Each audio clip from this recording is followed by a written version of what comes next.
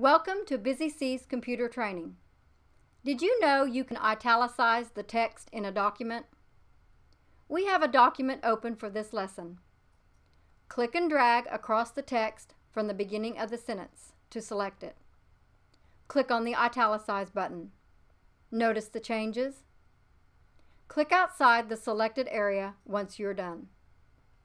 Repeat the process to remove Italicize.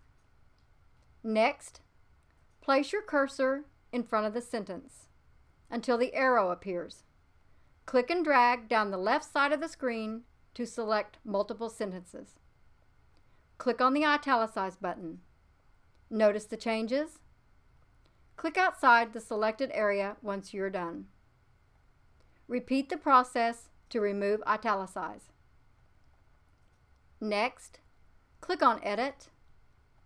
Click on Select All to select the entire document. Click on the Italicize button. Notice the changes.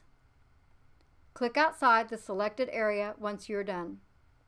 Repeat the process to remove Italicize. Next, place your cursor in a word. Double-click. This will select the word. Click on the Italicize button. Notice the changes. Click outside the selected area once you're done. Repeat the process to remove Italicize.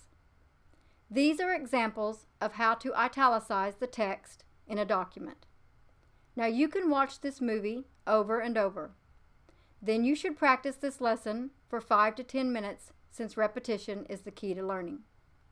I hope you have enjoyed this computer lesson from busycs.com.